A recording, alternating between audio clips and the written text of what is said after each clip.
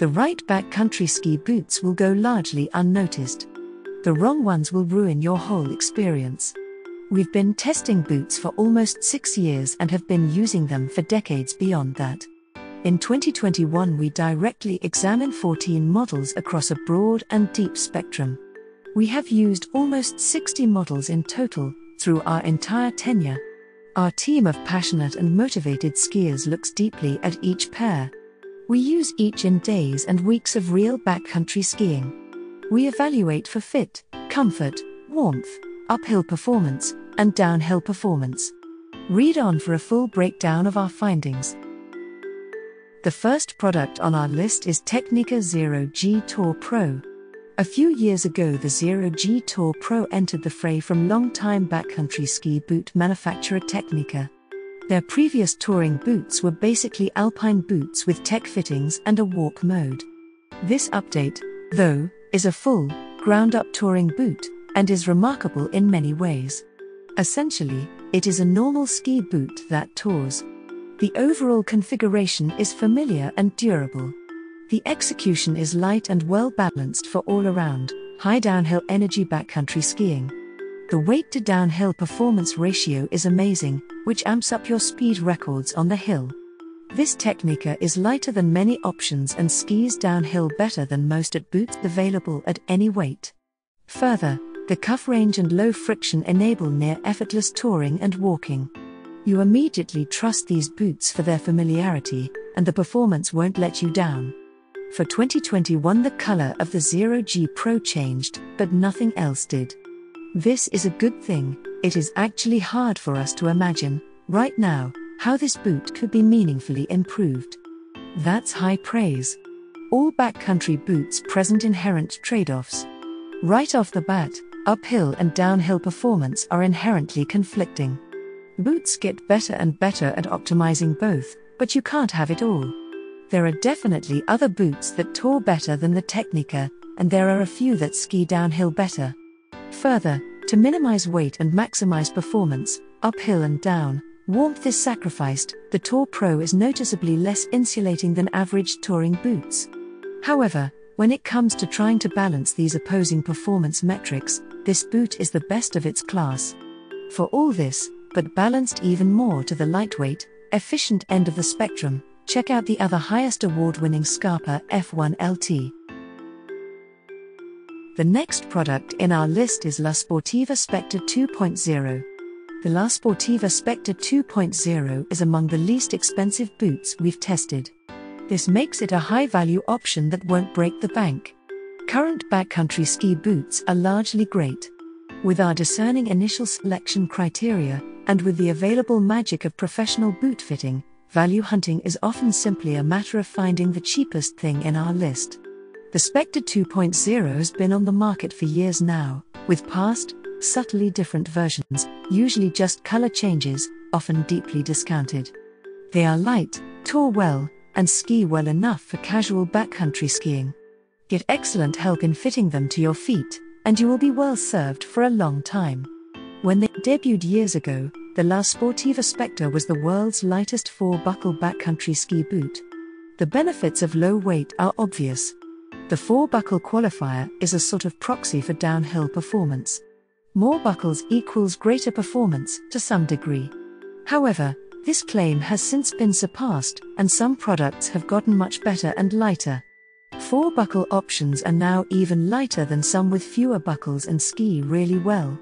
In any case, the Spectre is a little out of date. Others ski and tour better and are lighter. At the price, though, you shouldn't be disappointed with its performance. The next product in our list is Atomic Backland Carbon. You want a second, lighter ski touring setup. Or you know, right off the bat, that you will prefer lighter weight ski gear. But you are on a budget. In this niche, the Atomic Backland Carbon is the best backcountry ski boot we have assessed. It uses proven technology and brings ultralight performance to a price point much further below close competitors. It is comfy and tours uphill like a dream. Pair it with similarly lightweight skis and bindings, and you will fly up entire mountains, fresh and ready for huge downhills.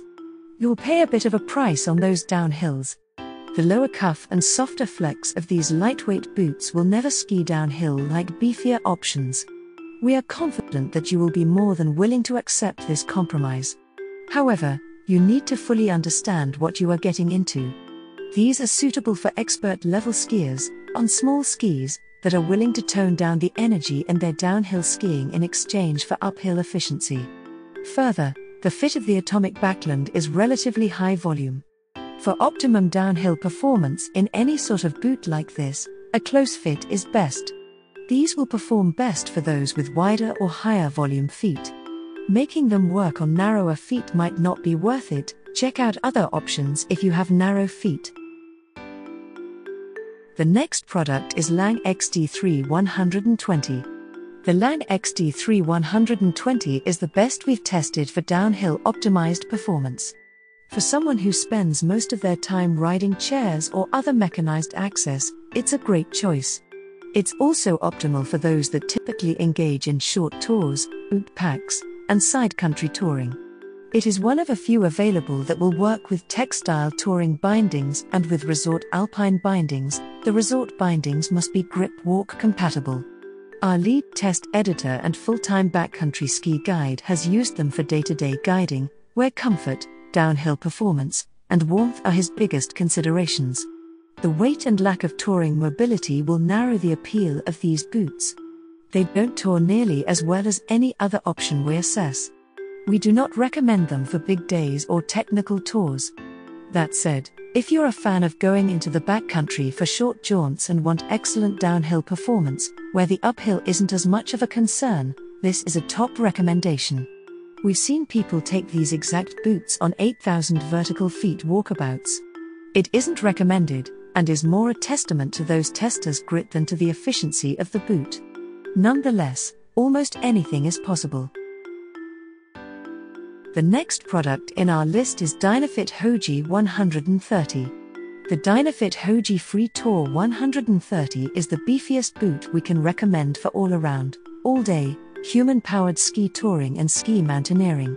It skis way better than all the other award winners, aside from the Lange XD3. It is lighter, with considerably more touring cuff efficiency than that same Lange. The Lange is too much for day-to-day touring. The Hoji Free is the absolute maximum weight we'd recommend for strenuous touring. You get excellent downhill performance and serviceable uphill efficiency. We like, on the surface and in some settings, the one-step transition feature. To loosen the cuff and release the lean lock requires just one lever. When you loosen the boot like this, from ski to tour mode, you get a touring mode that works, but isn't optimized. To get truly functional uphill touring performance, you have to loosen the top buckle and power strap separately. This is the same as on pretty much every other touring boot. We don't mind doing it, but we'd be really psyched if the one-step Hoji lock actually fully freed up the cuff. In the meantime, if we had to choose between the current system and a more traditional transition procedure that should be lighter, all else equal, we would choose a more traditional transition procedure. Thanks for watching and hope you liked it. As always, all the links about the products will be in the description below, so if you want to find the best prices, and more information that we might not get a chance to mention in the video, be sure to check them out.